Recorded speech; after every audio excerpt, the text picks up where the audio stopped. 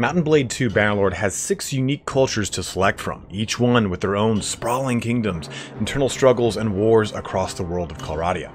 The largest part of these cultures, though, are the troops that they allow you to recruit to wage war across the land.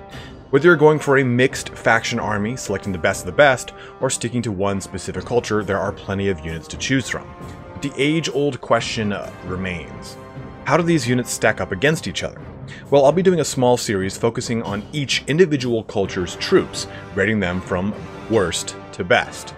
Now, the way we're going to do this is that I'm going to bring up the encyclopedia and we'll discuss each tier of units within one faction, comparing them to the other factions across the board. We'll use the game's metadata to discuss their equipment sets and use the party screen to show them off a bit more if it's not as evident.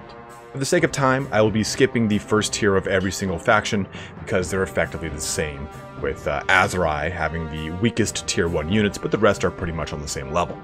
To kick this series off, we're going to discuss the Aserai and the troops that make up the desert empires of the far south of Calradia. We'll discuss the main troop line first, then end the video discussing the noble line, especially since this line will always be the best in class of its respective unit type, except for rare instances where it has a shared unit type such as Valandia and Empire, both having heavy cavalry focused noble lines. But let's get started with the tier 2 Aserai troops. So here we are with the second tier for Aserai. We've got 2 units, the Aserai Tribesman and the Aserai Mamluk Soldier. Now, despite what you might be thinking about these units, they actually don't have the weakest armor in class. Tier 2 units, for the most part, have around the same armor with the Aserai Tribesmen, actually kind of falling right around the center portion of the scale, with Khazate at the bottom and the Empire at the top. But what makes the Aserai Tribesmen such a terrible unit is that it has a very small shield, and it is the only tier 2 unit that has no access to swords at all. The Sturgians have axes and swords, and the rest of these tier 2 units have access to swords. Now, the Mamluk Soldier, they do kind of make up for that with their access as well. Let's go ahead and jump here to the party screen. We'll take a look at them. You can see the Mamluk Soldier does have a sword, but for the most part, you're going to be using Aserai Tribesmen, and they've got a spear and then this hammer right here. So that becomes a little bit of an issue when you're trying to build your army up, because as you can see from the Tribesmen, the majority of this unit leads into the bigger portions of your army, or at least your infantry. So while most people will have Tribesmen, I find them to kind of fall around that center tier, with the Mamluk Soldier actually pushing them up a little bit more. Again, these guys are not the worst as people have previously thought. In fact, the Mamluk Soldier's helmet actually gives them armor that is incomparable to both the infantrymen and the Sturgian tier 2 units, which are that top end. So I'd say they're that third place or so right here with the Mamluk Soldier, and then a tie for 4th place with the Battanian clan warrior here with the Aserai Tribesmen. But the biggest hurdle, of course, is dealing with that massive tier 1 tax with the recruit. So after you really kind of deal with tier 1 and 2 with Aserai, your units start to really fill out, and you start to have very specific units for the specific things that you want. Say, for example, for archers, for infantry, for cavalry, or for two-handed shock troop style characters. But tier 2 in and of itself is not as terrible as once believed. I think a lot of people thought that because the Tribesmen are just wearing robes, that these are actually very low armor value robes, but in fact there are armor value of around 5 with an armor value of 10, which are 2 of the things that you're going to hit the most. Their head is of course very light armored, but again the Mamluk Soldier does kind of make up for that. So if you're mixing these 2 together, you get a nice mix here. Their leg armor is pretty high though, which is kind of surprising. They've got a 14 leg armor on average, with again a very low head armor of around 2. So I would again put the Tribesmen around mid-tier here. They're not absolutely the worst, and they're not the best, and I think the thing that really hampers them is the fact that they just have a hammer here, while the Mamluk Soldier makes up for that by having a sword, with the trade-off that you're probably not going to have as many Mamluk Soldiers as you are Tribesmen. So with all that being said, here's how we're going to do this. I'm going to give each tier a rank, or at least the units within that tier. So taking a look at tier 2, I can say that both of these units are about mid-tier. And I'm going to give either top, mid, or bottom. Because there's so many factors that go into here. Like for instance, tier 2 is not the same for any other faction the way it is for Aserai. Aserai have zero access to a range unit until tier 3. Everyone else gets a range unit in tier 2. So Aserai units here, the Mamluk soldier and the tribesmen, are again mid-tier. They do have some things they could be better at, and there are things that are other units that are better than them, but they're not that absolute bottom, low armor, trash tier. So that's how we're going to be doing this moving forward. Moving into tier 3 for the Aserai, we actually have a very interesting situation. Aserai and Khazate are the only two factions or cultures that actually have 4 units in their 3rd tier. Imperial, for example, only get 2, while most of the other ones get 3. So it's a very interesting situation. Also, the Aserai, they didn't get any ranged options in tier 2, of course, but in tier 3, like the Khazate, they are the only faction to get a non-noble line tier 3 melee cavalry unit. When we look at this, the only one that has it is the Khazate horsemen, of course. Then also, you get the Aserai Mamluk axemen. So by looking at tier 3 for the Aserai, we see what looks like a large jump in quality, right? We finally get access to a range unit with the skirmisher. We get a footman who's got a little bit more armor, so on and so forth. But the issue here is that the footman still suffers from the same problem as the tribesman. The tribesman has that mace and a spear. It's the same problem with the footman. He has a mace and a spear. And the amount of armor that he's got isn't absolutely as terrible as you would think. It still is around mid-range, with some variations not having this helmet on them. Most if not all of the units in the game have anywhere from 1 to 3 equipment variations. So the footman, 2 of the 3 have the helmet, 1 does not, so it's very unlikely that you'll get the non-helmet variant. But what's interesting here is that because of this mace, it really kind of hampers the foot soldier for the Aserai. It's still, though, I would say mid-tier. It still kind of falls right there because the armor is so much better than the other factions across the board that the only ones that are better than it are just outclassing it entirely because of both armament, weapons, and armor. So mid-tier for the Aserai footman. And if we take a look here at the actual unit, you can see here that you do get just a simple Eastern mace, as well as a nice big shield, which is nice, and an Eastern spear as well. Now, the Mamluk regular, like I said, is one of the only other non-noble line cavalry units in the game outside of the Khazate horsemen in the tier 3 category. But because his armor is so subpar, he's definitely mid to even low tier, with only 2 in this category for opposition, the Khazate being that obvious high tier unit. So the Mamluk's regular is, again, it's very lacking because of its lack of armor. It's very terribly small shield here. We'll go take a look at one, which is at the very bottom of this list. Why wouldn't it be? It's got a very, very small shield for a cavalry unit too. It does have a nice long sword, which is nice too. It's going to give a good reach and be able to do some damage. But again, it's like mid to bottom tier only for the virtue of the fact that there's only 2 in this category. Now, the Aserai Mamluk Axeman is very interesting. It does a lot of damage, but it has almost the exact same loadout as the regular. The only difference here is that you're looking at a 2-handed axe versus not having a 2-handed axe and having a horse. But the biggest problem here is that the Aserai are the only culture to have a tier 3 2-handed shock troop, which would seem, oh, that seems like a very cool, advantageous thing. Well, all the other factions, their shock troops, or 2-handed shock troops, like say the Ulfhednar or the Falksmen, are gated by their tier 3 unit having a shield and better armor, making it far easier for you to get to the tier 4 and the tier 5 variant. So I would actually put the Aserai Mamluk Axeman in the bottom tier because it doesn't have any good staying power in its armor. It has the exact same armor as a regular, but without the added benefit of the speed of a horse. And it's your only way to get into these tier 4 and 5 units. So it really makes it hard to really work with this. Now the Aserai Skirmisher is another interesting unit. It's got a spear, it's got a sword, and it also has some Eastern javelins. But what makes this unit so kind of subpar is that you're looking at a tier 3 unit with an armament like this, with a terribly small shield. And when the other tier 3, when we compare this to other tier 3 skirmisher, javelin style infantry, we get better units almost across the board in armor, across the board in weapons, everything. So the Aserai skirmisher is that bottom tier. So taking a look at this again real quick, we're looking at a bottom tier for the Aserai skirmisher, mid tier for the Aserai footman, mid bottom tier for the Aserai Mamluk regular, and bottom tier for the Aserai Mamluk axeman. So right now, looking at the Aserai roster, it is not looking too good. And I will summarize my thoughts at the end of this in the conclusion.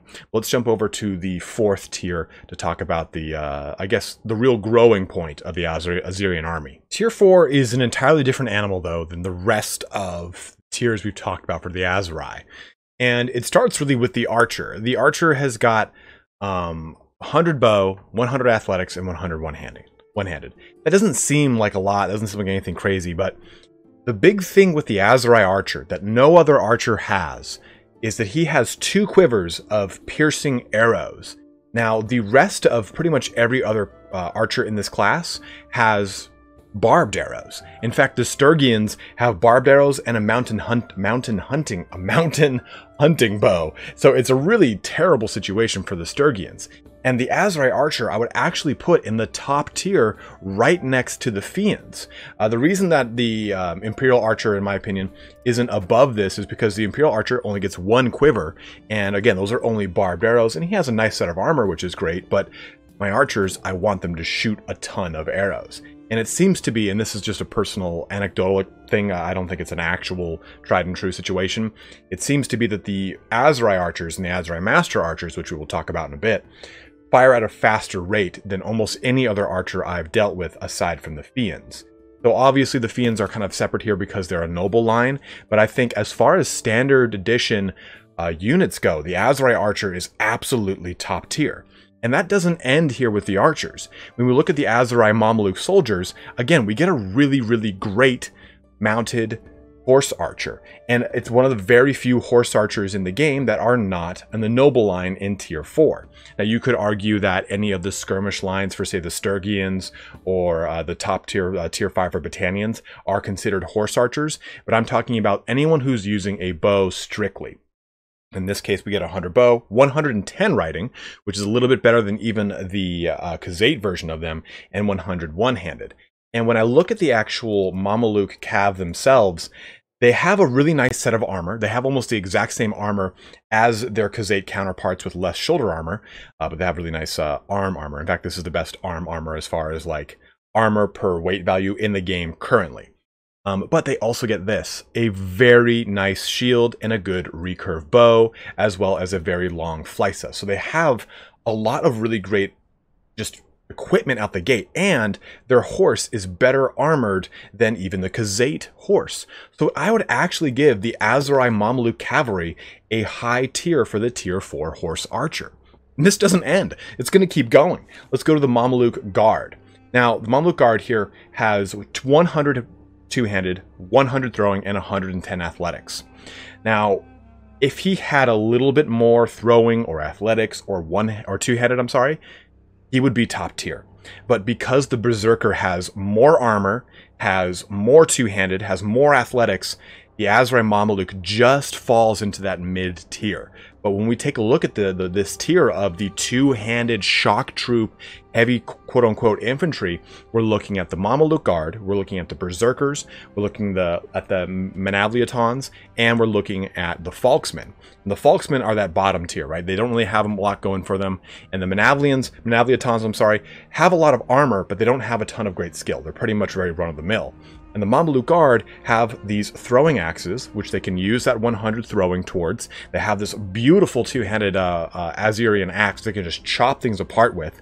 So they do get the crush through damage, so the ability to hit more than one unit as they blow through. But I think that once they get stacked up against the Berserker just has way better armor, has more two-handed skill, and again, has a two-handed axe. Our last unit here is the Aserai Infantry. Now, the Aserai Infantry is unique in that it is a tier 4 unit, and it retains its throwing weapons that a lot of the other tier 4 units do not actually keep. We take a look at, say, the Imperial the Imperial trained infantrymen or veteran infantrymen, they lose their throwing weapons after they progress to tier 4. But the Aserai infantry keep it. And they're almost on par, if not exactly the same, as the Khazate infantry, the veteran spearmen. But unfortunately, the Azerian infantry have a couple points that are really not excellent for them. Like their leg armor, for some reason, is not as good as the Khazate. So they unfortunately get knocked down into a bottom tier because their armor doesn't really stack up. A lot of things are very similar. There are enough things that just really don't make that full translation. But they now have a sword. This is your first true Azerian infantry unit that is a tried and true frontline infantry unit that's got a sword and not a mace. And they also get an Eastern spear and a nice big shield. So while these guys might not have the most armor, they're still going to have a throwing weapon. They're going to have a spear that's going to allow them to do a lot of damage to cavalry, and that shield is going to allow them to have a very solid shield wall. So I would give the Azerian infantry a mid tier. So going through tier 4 again, we're looking at a high tier for the archers, mid tier for the infantry, high tier for the Mamluk cavalry, and just barely a mid tier for the Mamluk guard, unfortunately. But let's move on to the last and final tier for the Aserai, tier 5. Now tier 5 for the Aserai is a very interesting one. In my best units video, which I've linked in the upper right corner, we talked about the Aserai Master Archer, how it was the best archer outside of the Fian in both its reloadability and its skill. Its bow skill was the highest skill behind the Fian. It had a lot of things going for it. But in 1.4.1, a lot of these skills changed. In fact, the Aserai Master Archer has a comparable skill now to the Palatine Guard from the Imperial. So if we take a look at this here, we type up here Palatine and we take a look at them, we now get that same 160 bow. And also we get a change of armament. The Palatine Guard has a little bit less armor now than it used to be, and the Aserai Archer actually has more armor now than even the Palatine Guard. But Master Archer still only retains piercing arrows from the tier 4, which made the tier 4 so solid, but makes the tier 5 kind of a little fall behind a little bit, because the Palatine Guard, for example, has bodkins, the best arrows that you can choose from. Further, though, we take a look at the bow now. Now, the bow for the Aserai Master Archer is a step composite bow. Now for the Palatine, it is simply a composite bow. Now I'm using this as a comparison the most because the Palatine Guard, I'd say, is the top tier outside of the Fian and the Aserai Master Archer. I think the survivability of the Aserai Master Archer and his armor, and even though he doesn't have the bodkin arrows, he still has 2 stacks of piercing arrows, and his bow itself is better than the Palatine Guard. So I still think that the Aserai Master Archer is top tier. I think the Fian is still the best, obviously, because it's a noble line and it has so much more skill. But what used to be the thing that made the Master Archer so much better is no longer the case. Now we have to look at the nuance of their armament, what they've got going for them. And as you can even just see here, they're not the same as what they were in 1.4.0. They have changed thusly. And please do keep in mind, this is early access. These things will constantly change. And I think that an update to this video is due in the future. But for now, we'll continue to move through this. But our next unit is the Aserai Veteran Infantry. And it's unfortunate because the Aserai Infantry is such a strong choice. There are so many great values or portions of the tier 4 infantry that the tier 5 infantry just doesn't keep up with. And it's mainly because of their armor. Their chest piece armor is not excellent. In fact, almost every single infantry unit by comparison has double the chest armor to the Aserai Veteran Infantry. In fact, I think that almost every single unit just has way more armor and way better kits, except for maybe Stygia, which even then has some variations that are better than this situation. So when we take a look at the Aserai Veteran Infantry, we're still seeing a unit that just falls behind the competition. The only thing that it really has amongst the competition, though, is the Eastern Javelins, which still do give it some good staying power. But unfortunately, I'm going to have to put the Aserai Veteran Infantry in bottom tier, if not mid tier, on the situation that it does have the throwing javelins. But I still don't think that those are enough to really kind of push it ahead. If you look at this competition, the Veteran Sergeant is just such a better unit all around. It's got a good two-handed weapons, it's got a good shield, and it has access to a mace, if not another two-handed weapon, depending on the situation of its equipment set. If we take a look at the Legionary, it has 60 armor almost all the time in all of its equipment sets. So it's just way more stacked against it. Or even if we take a look at the Sturgians have way better armor and they have throwing javelins. So the only unit that is really comparable in its, I guess, relative terrible or low quality is the Oathsworn. The Oathsworn, though, still eke out just above in staying power against the veteran infantry. So that bottom tier is shared with the Oathsworn for the Aserai veteran infantry in tier 5 here. But this is immediately made up with the Aserai Mamluk heavy cavalry, which I'll just tell you right out the gate are top tier. They are better, in my opinion, than even the Khazate non-noble line tier 5 horse archers, because those horse archers don't have the same bow that the Aserai Mamluk heavy cav does. He has a noble bow, which allows him to just really put so many more shots down range and do so much more damage. He gets more armor, and he has a stacked amount of ammunition. Now, they do have more ammunition with Khazate. Actually, I think, oh, this is the noble line. I'm sorry.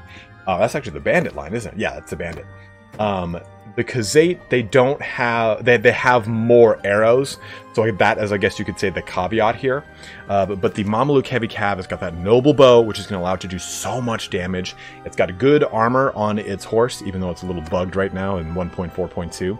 And again, he himself has good armor, so he brings a lot of really good staying power to the table here. 130 riding, 130 bow, and 130 one-handed. He can actually do some combat if he gets into it, and it's not going to really sink him.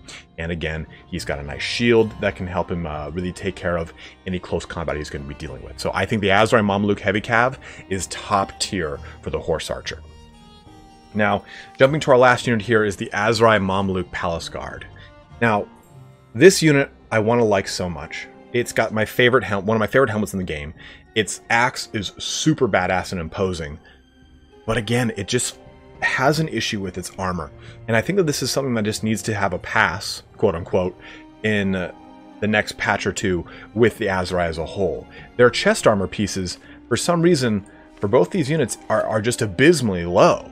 When I compare the Mamluk Palace Guard to even the Manavliaton has almost 3 times the armor value across the board than the Aserai Mamluk Palace Guard does. The Palace Guard jumps up above the veteran Falksman, but when you then compare stuff like the shock troops, the Sturgian shock troops, which now have a place in this category of two-handed shock heavy infantry, those things have way more armor than the Mamluk Palace Guard. Then we're jumping over into, say, the Ulf Hednar, which has a ton more armor and even better skills. So unfortunately, the Aserai Mamluk Palace Guard, I have to put at mid-tier. And it's only because it does have a throwing weapon, which is kind of nice as a nice little carryover. And it does get an axe, so it's going to be able to crush through things very easily. But its armor value is so low by comparison to the other two-handed units that the only reason those two-handed units place below the Mamluk Palace Guard is just because they don't have the kind of ability to throw weapons or crush through. Let's say like the Manavliaton has a polearm which can't crush through, but it's going to be very good against cavalry. Or the same thing with the shock troops. He can't crush through, but he's going to be able to bring down cav very well. But when we look at the Falksman, he just simply has a sword. So at least the Palace Guard has ways to deal with things from a range point of view, and he will be able to do a lot of damage to enemy infantry, not as much to enemy horse or cavalry like we can get with the Manavliaton. I just think that his armor is such an Achilles heel for this unit that unfortunately puts him in that mid tier. So going through this again, we've got high tier for the Master Archer, we've got low tier for the veteran infantry, high tier for the heavy Mamluk heavy cav, and then the Palace Guard here sits at that mid tier, taking advantage of its big beastly axe. I mean, he looks amazing. It's one of my favorite looking units in the Aserai, and I'm so upset that it has that placement. So let's talk now about the noble line before I kind of give you guys my impression about the Aserais as a whole. The noble line for the Aserai is very unique in that it has a different classification than I'd say the other noble lines, which are a little bit more cut and dry. When we take a look at Vlandia, we're looking at a heavy cav shock troop. Same thing with the Imperial. We got a heavy cavalry force that's just going to be slamming into things. But when we take a look at, say, the Khazate, it's clearly horse archers. When we take a look at the Battanians, it is obviously going to be just straight up archers. And then again, looking at Stygia, it's a little interesting because it goes from heavy infantry to heavy cavalry. But with the Aserai, we get an interesting unit here that progresses in the first 2 tiers as just simply a melee cavalry force. Then as you jump into the Ferris portion of this line, you get a ranged cavalry unit. But not in the conventional sense of a bow, you get it with throwing weapons. Jumping all the way here to the Aserai Vanguard Ferris with a whopping 140 throwing. This makes for the strongest throwing weapon character in the game. The only thing that could kind of come close to this is in Stygia, and I believe that that's at 130. And I believe also, too, in 1.4.2, the Vanguard Ferris's throwing skill was brought down just a little bit. Now, this does not mean that the Vanguard or the Ferris at all is a terrible unit. In fact, I think it's a very, very strong and a very good unit because it is extremely well armored. It does kind of suffer here in the 5th tier to have a very tiny little shield. But even taking a look at portions of the other tiers, you get bigger shields depending on which rank it's at. I think the youth actually has no shield. If we take a look at it, I think they have the same shield all the way to the final one. Yeah, the youth has the same shield as the veteran Ferris here. But the problem is that these guys are so hard to get access to, so it does kind of make them a little bit of a niche pick. And that's the same thing with Stygia, right? Stygia has a very hard time getting their noble line off the ground. But if you can get a good force of veteran Ferris, they're top tier. They're really, really strong cavalry force because they do have still 200 polearm and 170 riding. Now, this isn't the amazing 220 and 200 polearm and riding, respectively, of, say, Vlandia or of the Empire, but it's still a very strong amount of damage. In addition to that, 140 throwing is nothing to sneeze at, because if you have these guys in mass, they'll be able to do a lot of damage, especially to another heavily armored cavalry force. So I really think that the Aserai Vanguard Ferris is a top tier heavy cav, throne cav choice for your army.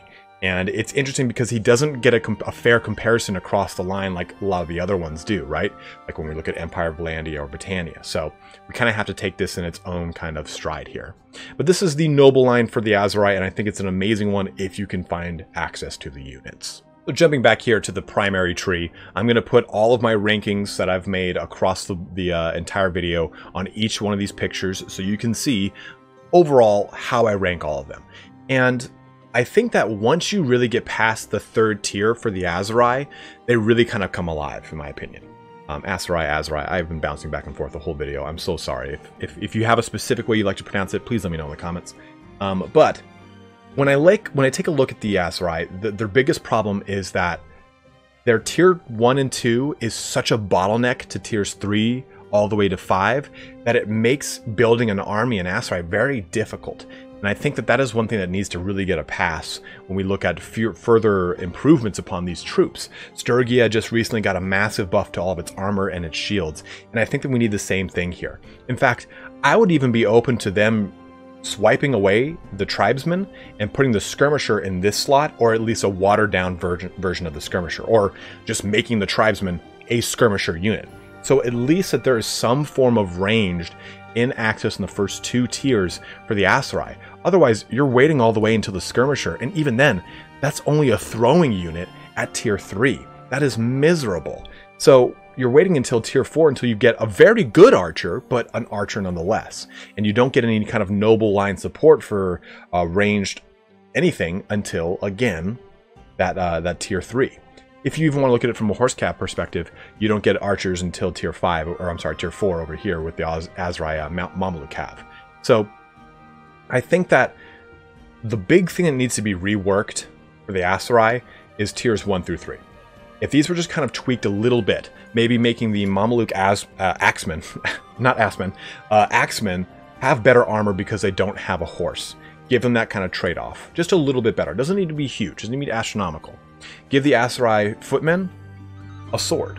Make the skirmisher a little bit better. Maybe just more armor or something that makes it so that he is at least more able to transition to tier 4, because right now it's hard to get your skirmishers to tier 4. And the tribesmen, just make it a ranged unit. Give it javelins, scrap the spear, keep the mace, and that way I can use these 2 units, because he has a sword and a spear, remember that. So I can use these 2 to kind of push through the latter portions of this tree. I think those simple changes would simply make the first 3 tiers a lot easier. And then as we jump down to the bottom tiers, I think the chest piece for the Aserai needs a rework. At, I think it was like 34 armor as an average. That's abysmally low for what is supposed to be a tier 5 rank and file heavy infantry unit.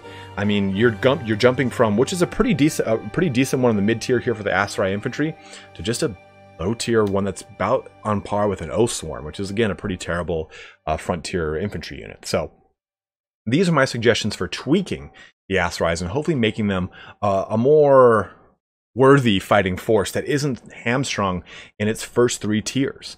So go ahead and let me know in the comment section below what you really feel is the best and maybe even the worst portions of the Assyrian army. And I know this video isn't necessarily like, hey, here's all the units in line from best to worst. It's mainly to give you an idea of how each one of these really stacks up to their corresponding tier and counterpart across the other cultures.